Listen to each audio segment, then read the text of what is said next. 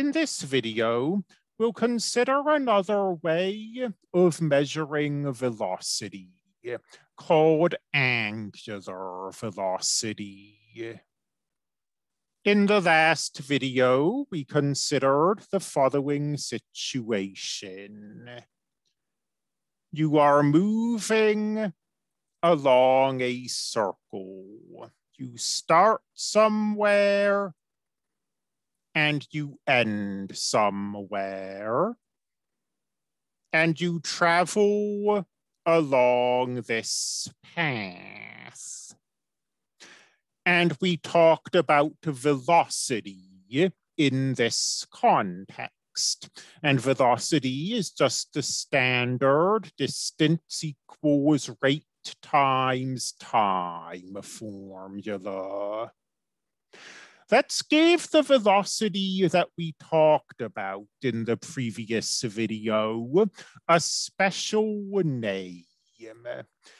In the previous video, we just called it velocity. Now we're going to call it linear velocity.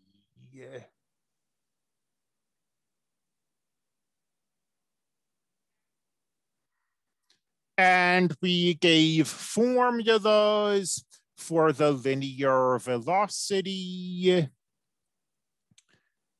in the previous video.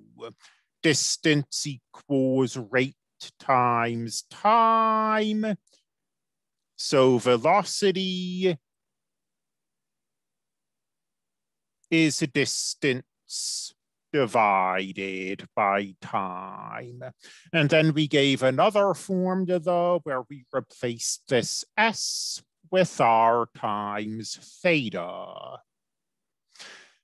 Here's a different way of measuring the rate or the velocity of this person. You start here, and you travel along this arc. Wherever you are on this arc, you create an angle with this line segment. Initially, the angle you create is small. But as you get further and further from the starting point, the angle becomes bigger and bigger until you reach the end point, when the angle is as big as it's going to get.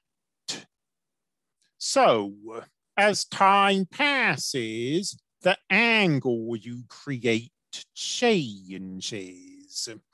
And it makes sense to ask how quickly the angle changes. That brings us to the notion of angular velocity.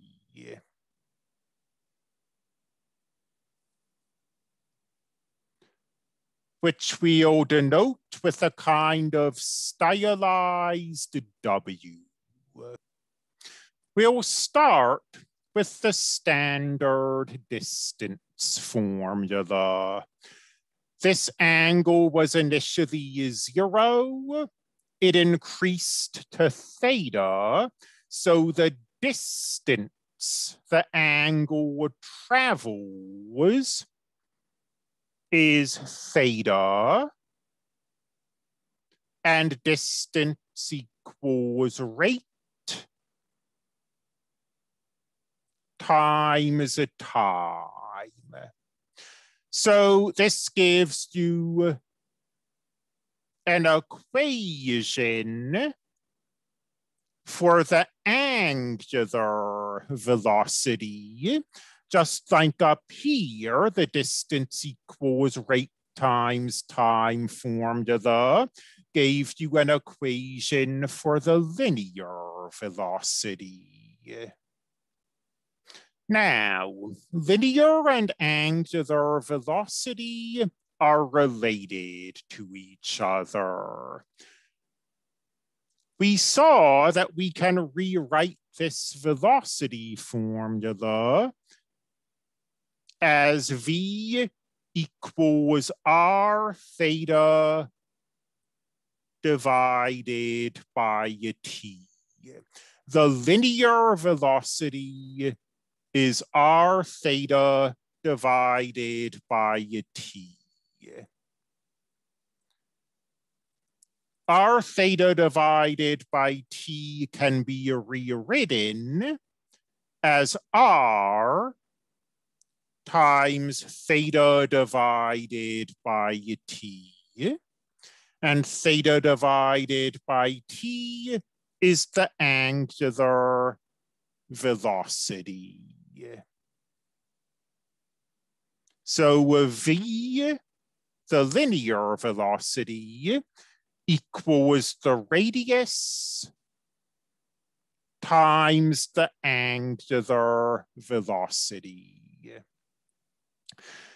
And again, you need theta to be measured in radians here.